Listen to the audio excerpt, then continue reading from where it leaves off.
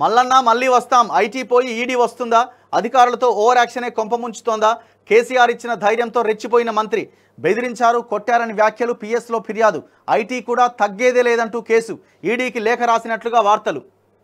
ED enter అయితే మల్లారెడ్డి పరిస్థితి ఏంది? అయ్యో రామ, ఎంత పని అయిపోయా. వాళ్ళ కొడుకట హాస్పిటల్ ఉంటే నాయన నాకు భయం అవుతుంది అన్నాడట. భయపడకురా, పోతే మళ్ళీ సంపాదించుకోవచ్చు కానీ భయపడకు నువ్వు అని అన్నాడట. చెప్తున్నారు జనాలు, చెప్తున్నారు అక్కడ ఉన్నవాళ్ళు. వీళ్ళకి సంపాదన చాలా ఈజీ అండి. ఒక పేపర్లో నిన్న మల్లారెడ్డి ఇన్స్టిట్యూషన్స్ ఒకటి అసలు ఏమేమి ఉన్నాయి వీళ్ళకని ఒక వార్త నిన్న ప్రచురితమైంది.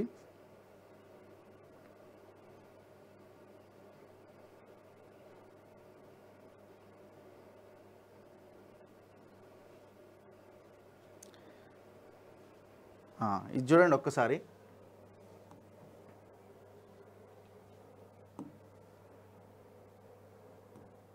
ఇగో మంత్రి మల్లారెడ్డికి దాదాపు 31 విద్యా సంస్థలు ఉన్నాయి. అంటే వాళ్ళ బ్రదరు, ఆయన కొడుకు, వాళ్ళ పేర్ల మీద 31 ఇన్స్టిట్యూషన్స్ ఉన్నాయి. మీరు చూడండి, తెలంగాణ ప్రజలకి ఉచిత విద్య అందితే అసలు ఇలా దుకాణం మొత్తం క్లోజ్. ఎన్ని వేల కోట్ల సంపాదన చూడండి. ఆదాయ పన్ను దాడుల నేపథ్యంలో మంత్రి మల్లారెడ్డికి చెందిన విద్యా సంస్థలపైన తీవ్ర చర్చ జరుగుతున్నది. స్కూళ్ళు, ఇంజనీరింగ్, మెడికల్, ఫార్మసీ కాలేజీలు కలిపి దాదాపు 31 విద్యా సంస్థలు మల్లారెడ్డి కుటుంబ సభ్యులకు ఉన్నాయి. ఈ సంస్థలు మల్లారెడ్డితో పాటు ఆయన కుటుంబ సభ్యులు, అల్లుడు, భాగస్వాముల పేరిట ఉన్నాయి. ఆ వివరాలు చూడండి. మల్లారెడ్డి పేరిట ఉన్న విద్యా సంస్థలు: సిఎంఆర్ ఇంటర్నేషనల్ స్కూల్ షాపూర్ నగర్లో ఉంది, ఎంబీ గ్రామర్ స్కూల్ సూరారంలో ఉంది. ఇంజనీరింగ్ కాలేజీలు: Mallareddy college of engineering ధూలపల్లి, Mallareddy college of engineering and technology autonomous Maisammaguda ధూలపల్లి, Mallareddy college engineering for women Maisammaguda, Mallareddy engineering college and management science Kistapur Medchal, Mallareddy institute of technology and science Maisammaguda ధూలపల్లి. ఇవి ఇంజనీరింగ్ కాలేజీలు. Medical BEd కాలేజీలు: Mallareddy institute of pharmaceutical science Maisammaguda ధూలపల్లి, Mallareddy pharmacy college Maisammaguda ధూలపల్లి, Mallareddy medical college for women, Mallareddy dental college for women, Mallareddy medical college co education, Mallareddy dental college co education, Mallareddy BEd college Kompally, Mallareddy అల్లుడు రాజశేఖర రెడ్డి విద్యా సంస్థలు, మర్రి Laxman Reddy institute of pharmacy Dundigal. Engineering కాలేజీలు: మర్రి Laxman Reddy institute of technology and management Gandi Maisamma Dundigal, MLR institute of technology Quthbullapur, Vardhaman college of engineering Kacharam Shamshabad, institute of aeronautical engineering Gandi Maisamma. Medical కాలేజీలు: Arundhati medical college Dundigal, Mallareddy తమ్ముడు గోపాల్ రెడ్డి విద్యా సంస్థలు, CMR model school Boinapalli, CMR international school Boinapalli, CMR high school గాజుల రామారం. కాలేజీలు: CMR college of pharmacy Kandlakoya, CMR engineering college Kandlakoya, CMR institute of technology Kandlakoya, CMR technical campus Kandlakoya, Saint Martin school Balanagar, Saint Martin school Malkajgiri, Saint Martin school Nacharam, Saint Martin school Chintal. 31 institutions ఉన్నాయి వీళ్ళ family. మీరు చూడండి, ఒక్కొక్క medical college, ఒక్కొక్క medical seat 2 నుంచి 3 కోట్లకు అమ్ముతారు వీళ్ళు. ఓపెన్ బహిరంగ మార్కెట్లో. మొత్తం ఆ భీమవరము, ఆంధ్రప్రదేశ్ నుంచి వచ్చిన స్టూడెంట్సే ఎక్కువ ఉంటారు అక్కడ. పెద్ద మామూలు మాఫియా కాదు ఇది.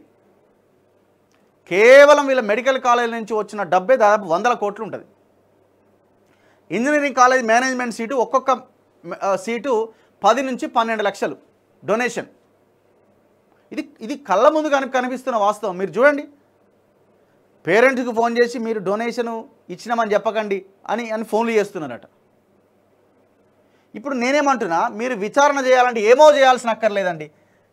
మంత్రి మల్లారెడ్డి మేనేజ్మెంట్ సీట్ల భర్తీ, ఆ కాలేజ్ భర్తీ పైన మీరు ఒక విచారణ కమిటీ వేయండి, విచారించండి. కథమే.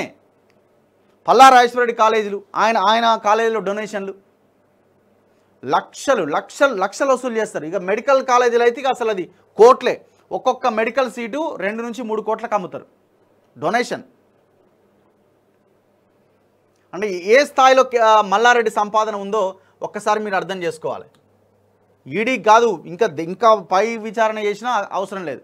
ఆయన ఎవరో నిన్న తమ్మినేని వీరభద్రం సిపిఎం రాష్ట్ర కార్యదర్శి మాట్లాడుతున్నాడు. ఐటీ చాలా దారుణం ఇట్లా చేయడం అట. అంటే మల్లారెడ్డి అనేటోడు ఎస్సీ ఎస్టీ బీసీ పేద ప్రజల రక్తం తాగుతున్నాడు ఒక రకంగా చెప్పాలంటే. మల్లారెడ్డి ఆస్తులు జాతీయం చేయాలి. ఇట్లాంటి వాళ్ళ మీద రైడ్స్ జరిగితే ఇంకా చేయాలి అనాల్సింది పోయి ఇంకా చేయడం తప్పు అని కొంతమంది మాట్లాడుతున్నారంటే, మనం ఓడిపోతే అనుభవాలు నేర్చుకొని మళ్ళీ గెలవచ్చు, కానీ ఇట్లాంటి నాయకులు దిగజారిపోతే ఇంకా దేనికి పనికిరారు. సో ఇది మల్లారెడ్డి భాగోతం అన్నట్టు. ఎన్ని కాలేజీలు చూడండి, ఎంత ఇప్పుడు 2 పాల క్యాన్లు వేసుకొనట ఇంత సంపాదించినట, ఎట్లా సాధ్యమైందో మరి.